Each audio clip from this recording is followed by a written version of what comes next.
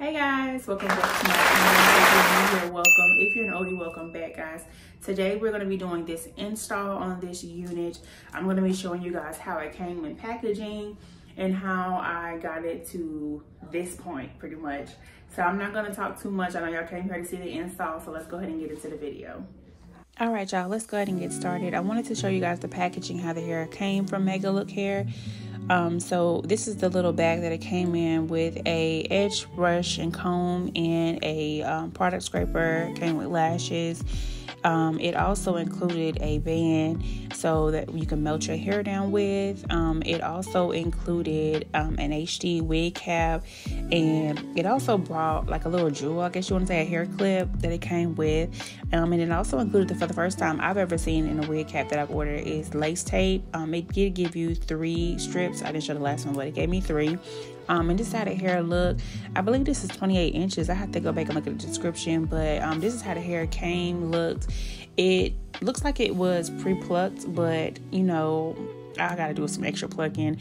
This is how the lace looked. You can tell the knots needed to be bleached, but for the most part, the hair came with 3 clips. It came with a band, and the band is sewed in, so you cannot remove it or adjust it. And it had 3 clips at the top, and then 1 at the bottom where you would clip to the back of your hair to make sure that it's fully secure.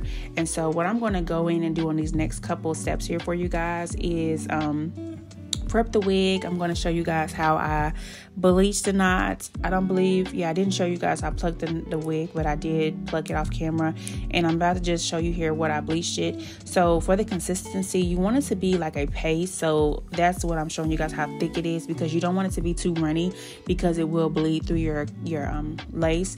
I did spray my hair off camera with some Got to Be Free spray, so that way I can try to prevent as much as possible for it to bleed through. So I sprayed it on the opposite end to get the hair slick and to prevent it from coming through. But I'm just pasting this here, and once I get it covered, I'm going to let this sit for about 15, maybe 10, maybe 20 minutes. It really just depends. I used the 40 developer this time, so I don't want to keep it on there too long, but this is the consistency that it will look like when it's covered.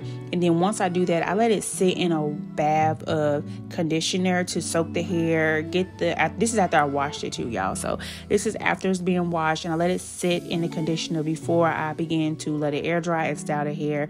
So I let this sit. I actually let it sit overnight before I installed it, and then it was ready to be installed.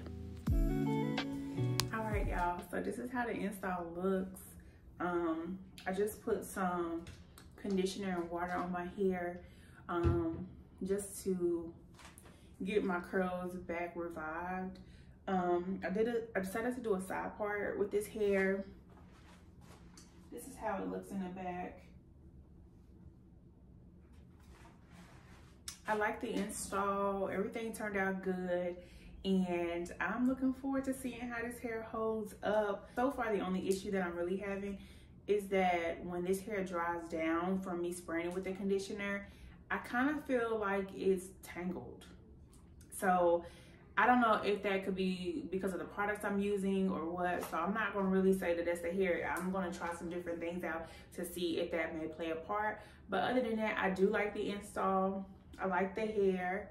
It's very soft. When I do like put the products and stuff on there, come through, it's very soft, very manageable once I have products and things, and I use my brush comb. But other than that, y'all, I do hope you enjoyed this video and this tutorial. If you didn't make this far, please don't forget to thumbs up, subscribe if you haven't already, and hit the notification bell so you do not miss an upload. And as always, stay true and stay you, and I'll see you guys in the next video.